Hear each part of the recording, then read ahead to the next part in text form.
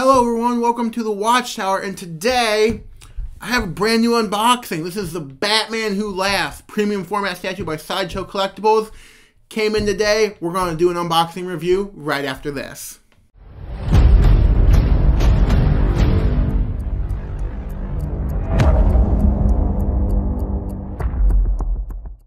Hello everyone, and like I was saying before, welcome to the Watchtower, and today I got in the Batman Who Laughs statue from Sideshow Collectibles, and I'm going to be doing an unboxing review of it. And this is a ginormous box, as you can see.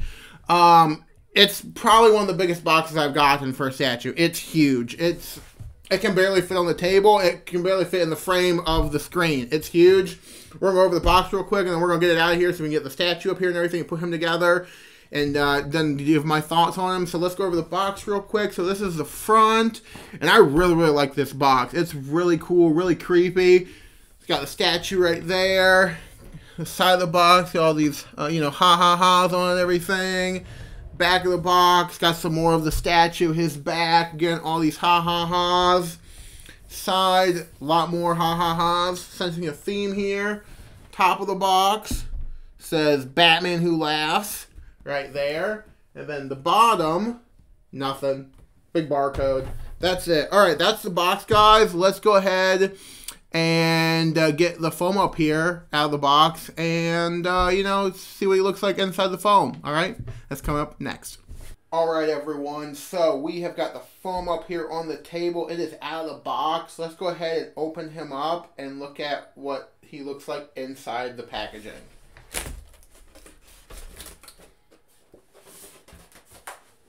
Alright everyone, so as you can see up here, we have, there we got one portrait. It's got the hand holding the blade, giant blade thing.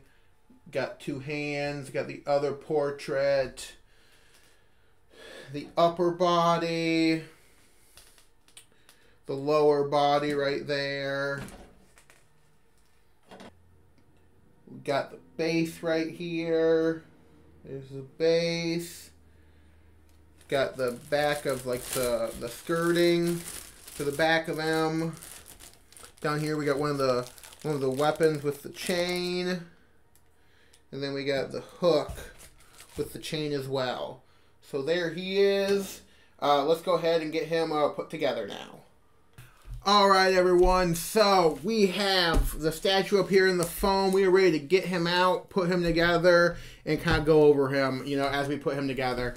And before I get started, this piece has had a bit of controversy surrounding it because the first pictures came out of collectors when I got it in hand, and people did not like how it looked. They thought the paint looked bad. They thought it wasn't as good as the prototype.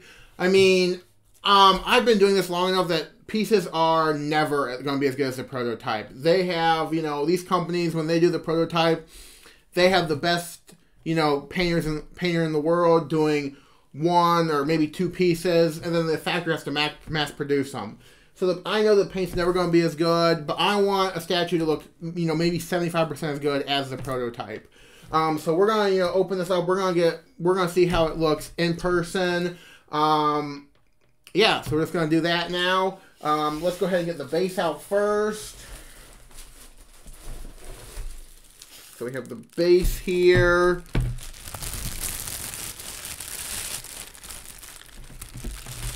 Get this plastic off of it. Pretty big base.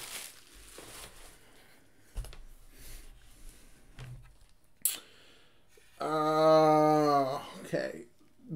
This is looking, the base is looking pretty cool. There's a lot of really good details and stuff in this base, as you can see right there. Really cool. Show you the bottom real quick. And yeah, I did get the exclusive. So it's 2,500 of the exclusive. So there's the bottom of it. And I got number 817 out of 2,500.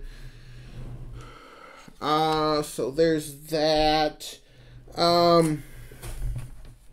It's hard to say. There is a lot more green and stuff in the stonework of the base.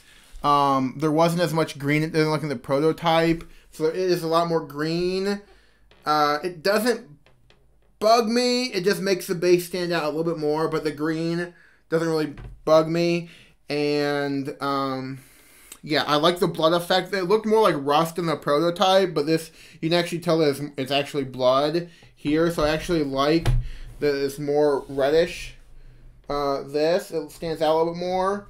So yeah, that's not a problem. I like that. Let's go ahead and keep this moving, and we'll get his legs on.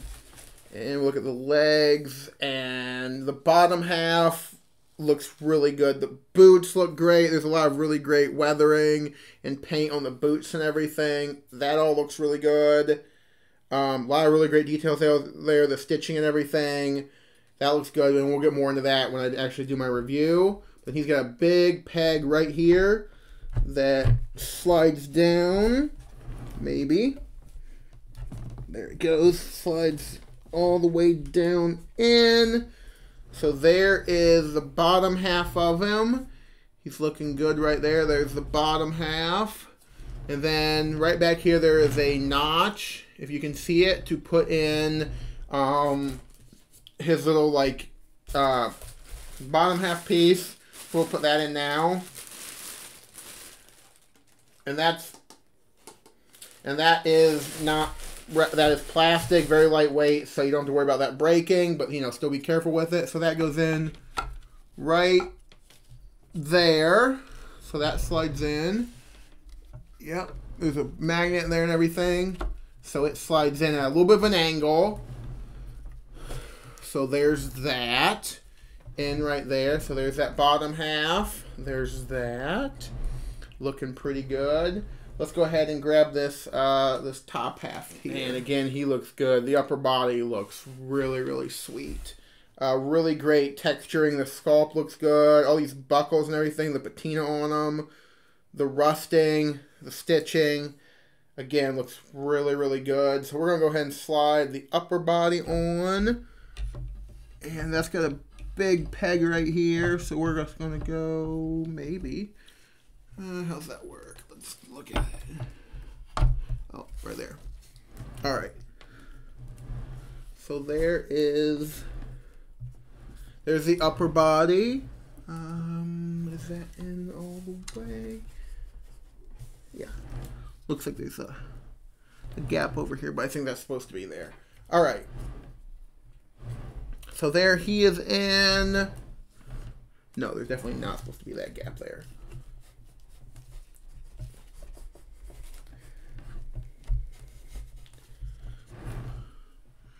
All right.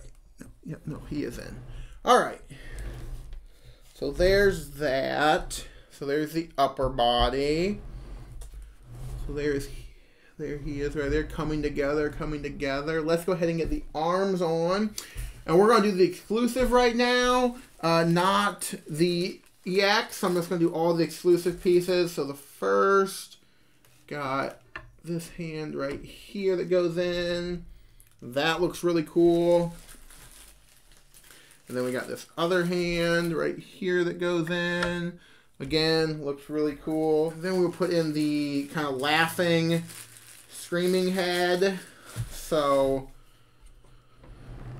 this is what you get when you get the regular. So there's that screaming head right there. That is the regular head. So we'll put that on, and that looks, and we'll do more close-ups when I do the review, but this looks really, really cool. So we'll put that on right there. So there's that screaming head, laughing head, whatever you want to call it. There's that right there. That looks awesome. Yeah, really, really cool. And then the other part is the chains that wrap around.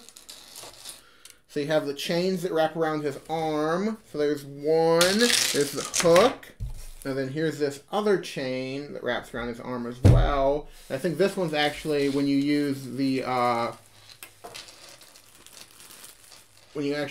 exclusive item, is to wrap it on so it looks like it's part of the exclusive item.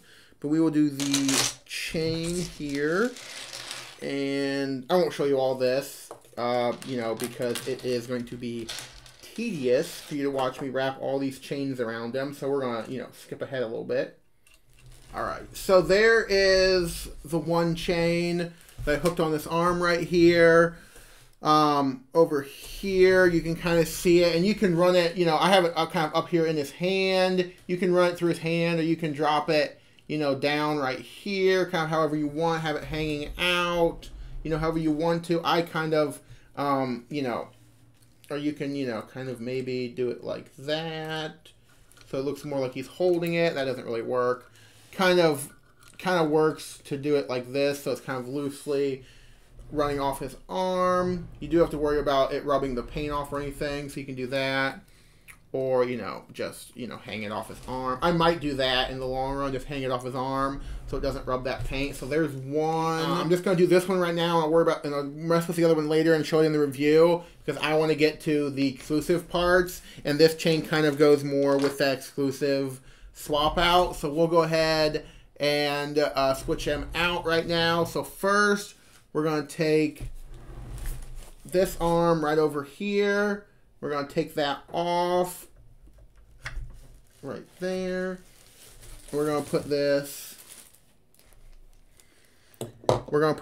gnarly looking axe on instead. So there is that. So we're going to put the axe on there. So there's the axe and the chain in one hand. So there's him, there's this first exclusive, and then the other one is a different head sculpt. So we're going to take off this laughing portrait. Maybe. Really good magnet there. We might take it off. Might leave it. Whew. Really good magnet. Alright, so we're going to take that off. And then we're going to put in this grinning portrait instead. So we're going to put on this grinning portrait right there. That goes with it as well. So there's the grinning portrait. We're going to put that on. There he is with the grinning portrait. Yeah, I think he looks great. Either one, you can't go wrong with either head. They both look great. Yeah, really, really cool. And really changes kind of like the whole, you know, the piece, those different head sculpts. So I really like that. Obviously, going to keep the axe on. But yeah, he looks really, really cool. I'm going to take a little bit to look him over. I'm going to put this other chain on his arm. Now that, you know, we got the axe on there, it kind of goes with the axe. So, yeah, going to look him over. We're going to be back and we're going to do the review, everyone. All right, stay tuned. All right, everyone. I have taken some time to look him over, and we are going to do the review now. As always, guys, if you've watched me before, I start at the base, and I work my way up the figure and give my thoughts over the whole thing, okay? So let's go ahead and start right down here at this base, guys, and we'll go ahead and we'll go in close and we'll talk about the base. So, the base is pretty cool and pretty elaborate. It's got a really great elements and a few elements that I don't like. Actually, one element that I don't like.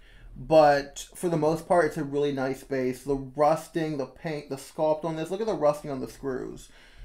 Down here in the bat cave. Looks really cool. The lights, you know, with that paint on, it looks like, you know, they're actually on. It looks really cool. This rusting down here and everything coming off of it looks really nicely done. This green and stuff on the paint, or on the base, looks really well done as well. Really nice breakup. It's just all not gray. There's some greens and stuff in there. There's some blacks. There's some different colors. Really nice. Yeah. And then we got the blood and everything running down the base. Right there. Really, really cool. The one element that I don't like about this, I think on the front of the base, I like the aspect. I like the green aspect on the back. I like this. I don't think it's too strong, but I think all the green on the front, on the faces and everything, is too. There's like too much in person. There's just way too much like algae green on it, and it's a little distracting, especially right there on Nightwing's mask. It's really, really bright. I would have liked if it would have been a little bit more subtle also on the nose right there. I wish like that green was a little bit more subtle. Not a deal breaker for me. But I wish it was a little bit more subtle. The same thing I feel like with the blood. it's really, it really it's dynamic, and it really makes it thing on the piece. It looks a lot redder on camera than it does in person, but I would have liked it just maybe just a little bit more muted with the blood, so it wasn't so just like there, but it's not so overwhelming like the green is on the front. But still, I would have liked if the blood was just a little bit more subdued, but that's just a personal preference. It doesn't kill the base for me at all. And like I said, it looks way more brighter on camera than it does in person. So it really pops on camera. It's not as much in person. But yeah, really just I wish it would like tone down the greens a little bit, the algae greens on the faces. But other than that, that's really the only issue I have with the base. Other than that, I think it looks really, really well done. I love this grading. I think the grading looks really cool. There's some rusting and stuff on it. Really has some wear to it. It looks really cool. Yeah, really, really nicely done. And then moving up, the boots and the lower body look really good. I mean, those look like real leather boots. The buckles look great.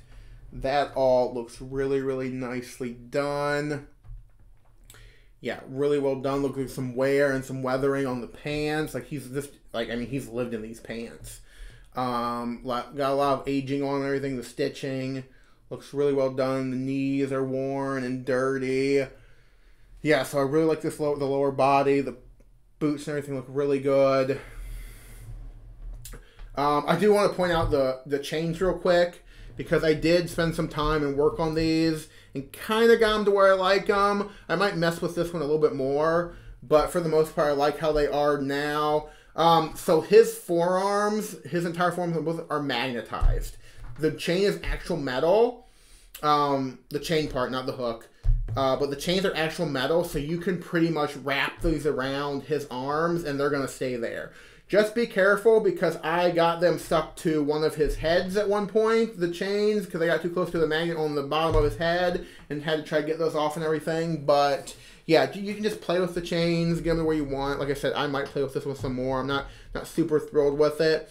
And I thought it was supposed to like hook on to the axe of the exclusive. It doesn't. So you can just wrap it around. So I really don't know what the point of this chain is. I guess it has that point on the end. You can hit some people with it.